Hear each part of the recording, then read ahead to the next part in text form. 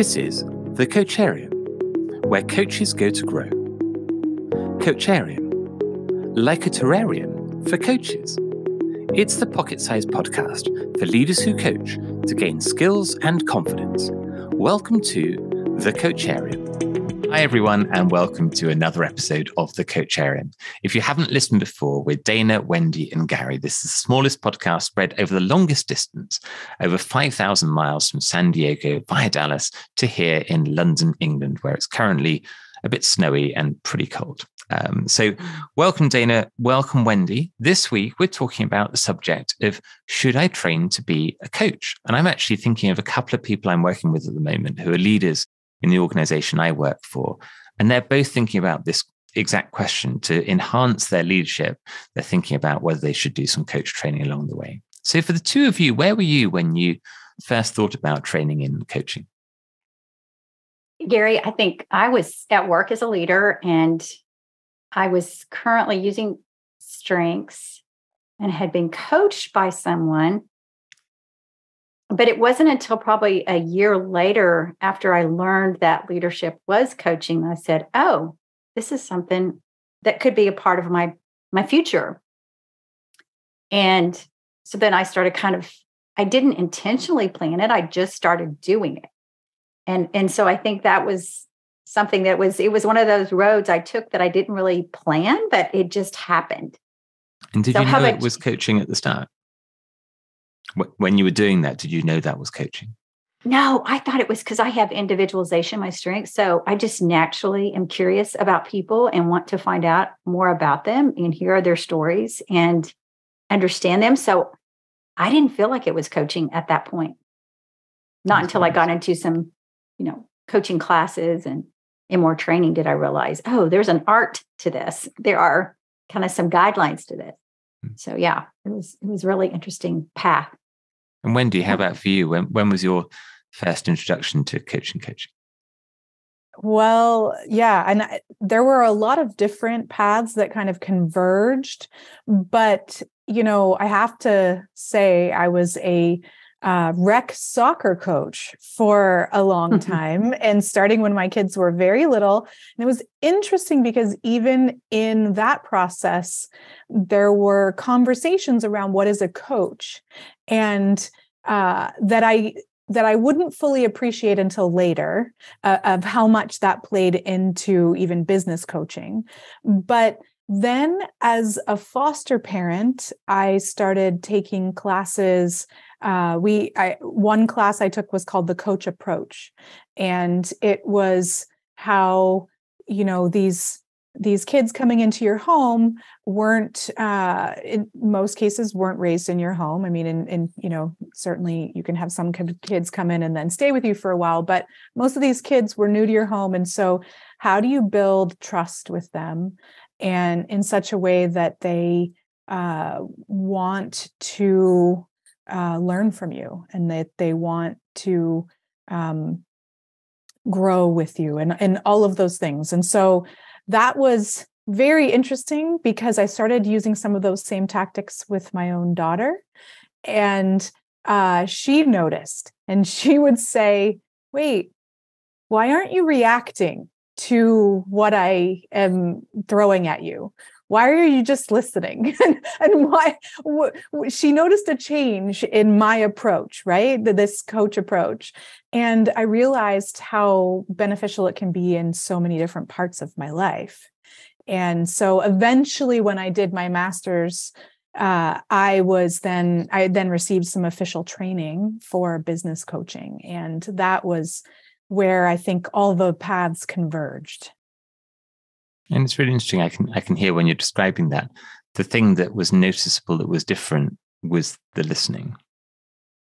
Yes, it was less about a reaction from me and my input and more about just listening and, certainly responding sometimes, but responding in a less I can say this was a teenager at the time, a less combative way, a less argumentative way, and just a more, curiosity. I think I've used that. I think I've said this in another episode, but the way to go for me is just to trade judgment for curiosity. And that feels like a bit of my coaching mantra.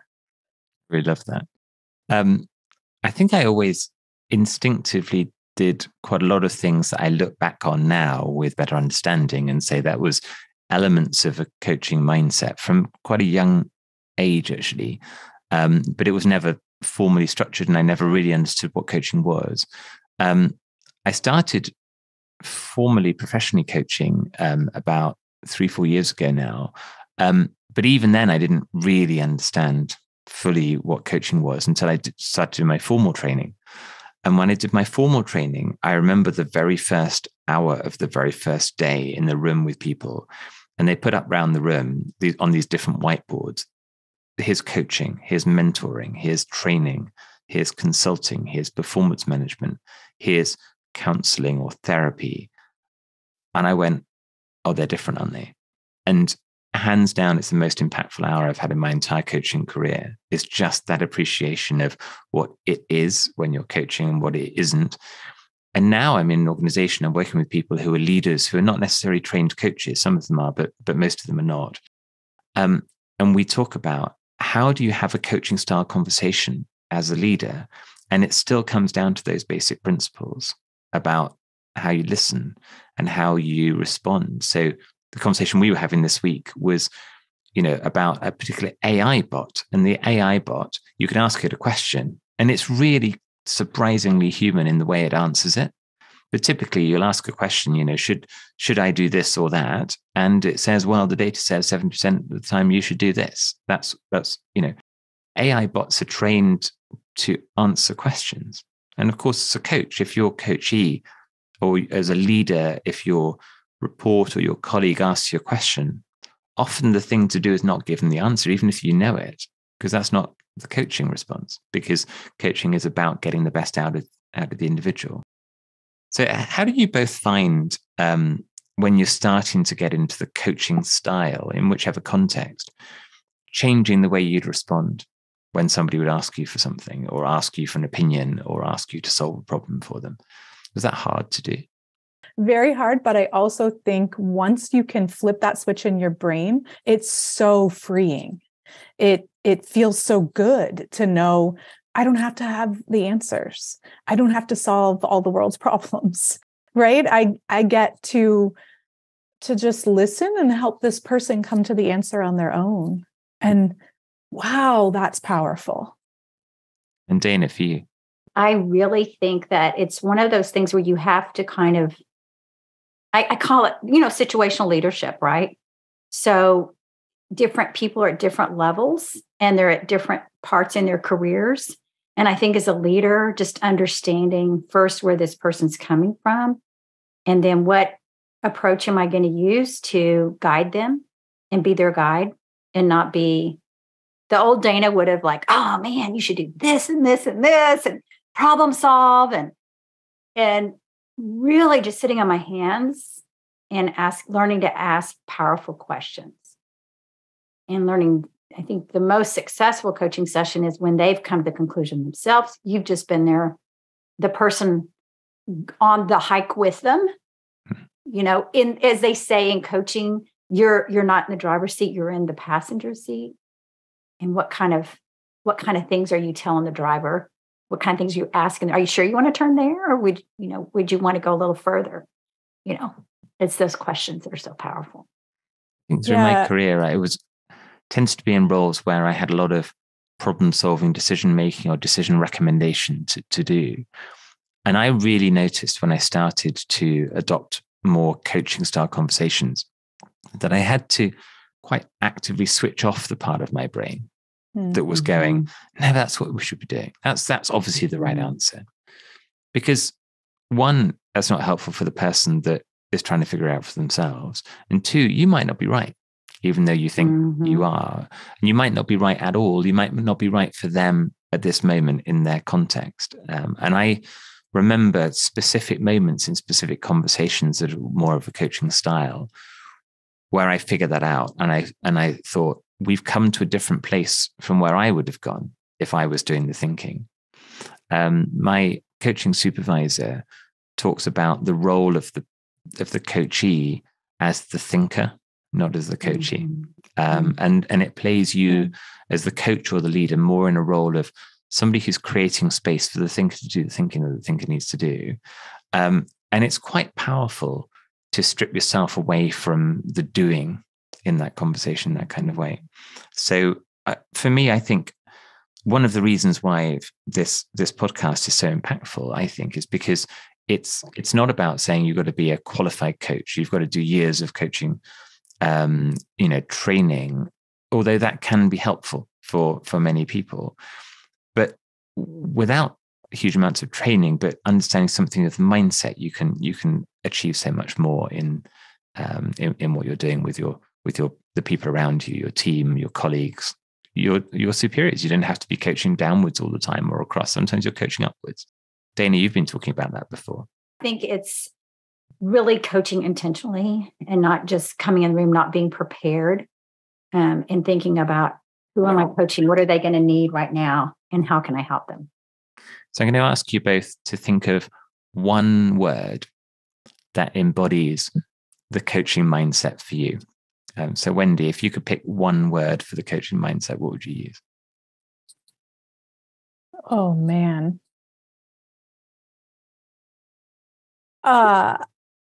Okay, you're going to have to bear with me. And it's going to require, I'm going to give you a word, but it's going to require a little bit of a story really fast. And as we record this, we're nearing the end of the World Cup time, all of that stuff. So soccer's high on my mind. So when you said, what's one word? The first word that came to my mind is soccer. And so there needs some explanation there. And part of it is that I was a soccer coach for my kids for many years. But here's the thing about soccer, right? You will notice all of those World Cup coaches, they're not out on the field or pitch, as you call it there, playing. They coach their teams before the game, and then their players go and play the game, right? And you don't see these coaches. It's different than other sports, where other sports, the coaches are on the sidelines screaming at their players, which is ridiculous, by the way.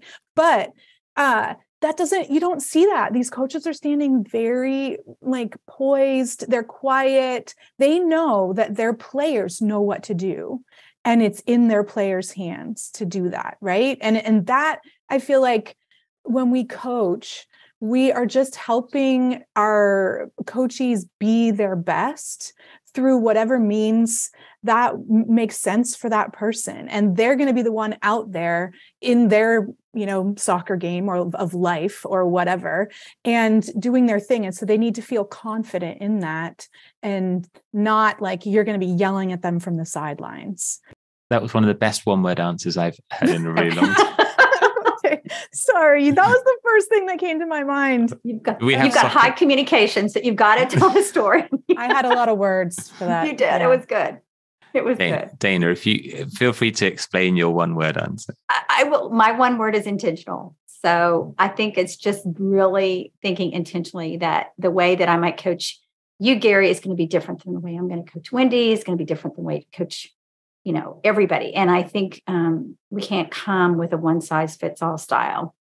So being very intentional and taking the time to think about, study the person you're getting ready to talk to, and conversations, and being intentional and taking notes and being intentional and recapping and, all the things that come around coaching. But I think intentional is my word.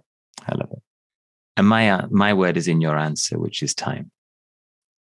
And I think that the longer I coach, the longer I'm in a coaching space with people that I work with, the more I appreciate the value of time and taking enough of it to do the thinking that you need to do.